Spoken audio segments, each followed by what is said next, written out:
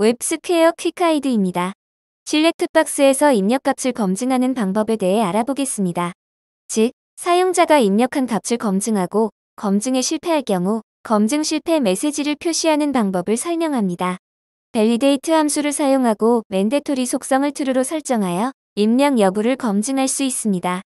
우선 validate 함수만으로 검증을 수행하는 방법입니다. SelectBox입니다.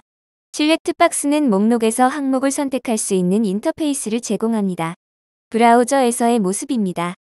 SelectBox의 mandatory 속성은 true로 설정되어 있습니다. 그리고 SelectBox 옆에 트리거를 우클릭한 후 on클릭을 선택하여 on클릭 이벤트를 추가해 보겠습니다.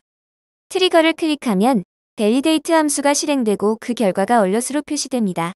SelectBox에서 아무것도 선택하지 않고 트리거를 클릭하면 펄스가 반환됩니다. SelectBox에서 항목을 선택한 후 트리거를 클릭합니다.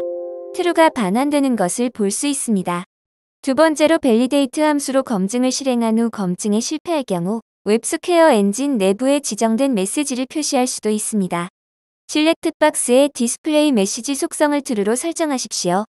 SelectBox 옆에 트리거를 클릭하면 validate 함수가 실행되고 검증에 실패할 경우 엔진 내부에 정의된 메시지가 표시됩니다.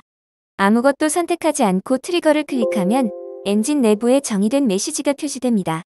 세 번째로 validate 함수를 사용한 검증에 실패할 경우 사용자가 직접 정의한 메시지를 표시할 수도 있습니다.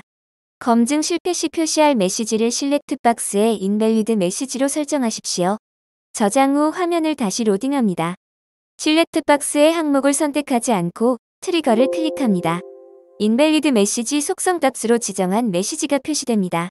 마지막으로 validate 함수를 통한 검증 실패 시 표시할 메시지를 함수를 통해 직접 반환하는 방법입니다.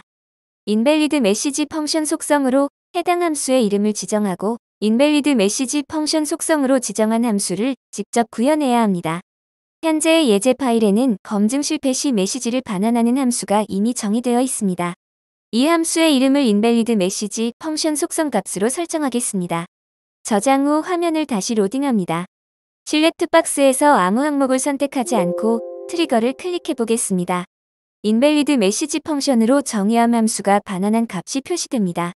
이 기능은 오토컴플리트, 체크박스, 체크콤보박스, 인풋박스, 인풋캘린더, 그리고 멀티실렉트, 레디오, 서치박스, 시크릿, 마지막으로 텍스트 에리어 컴포넌트에도 동일하게 적용됩니다. 웹스퀘어 퀵가이드를 시청해주셔서 감사합니다.